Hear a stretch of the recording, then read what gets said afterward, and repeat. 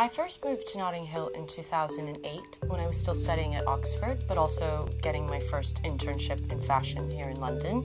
And I chose Notting Hill primarily for its location. It's quirky, it's beautiful, it's whitewashed, it's color, it's posh, but it's also free-spirited.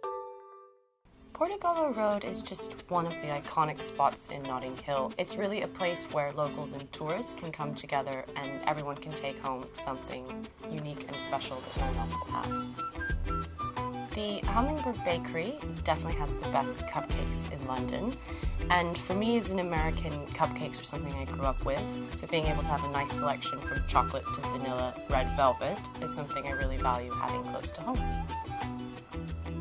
The Commander was just across the street from my last flat, so I was definitely a regular there. They have really great dishes, sort of traditional English fare, but done with the best quality ingredients and kind of approached with a new modern eye.